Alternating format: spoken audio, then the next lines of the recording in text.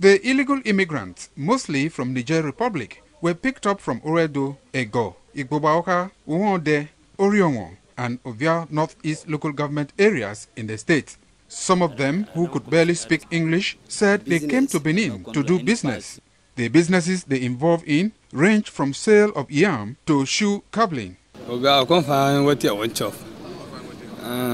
from Niger Republic. 13 years I enter this country. The country is okay for my body. I see they go back, I see they come, I see they do my job. I be secret man.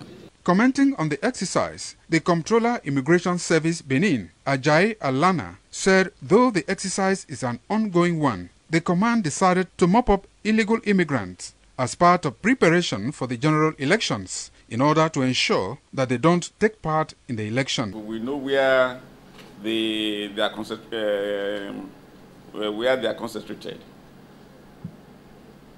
It is our duty to go there, pick them, bring them to our office for screening.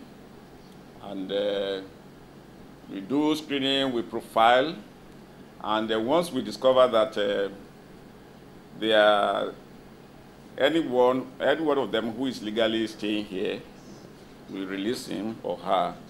For those who are not having the correct papers, then we flush them out. Mr. Ajayi Alana said the command will ensure that no stone is left unturned in fishing out illegal immigrants, adding that all such persons found to reside in the country without appropriate documents will be repatriated. Pius Msogo reporting.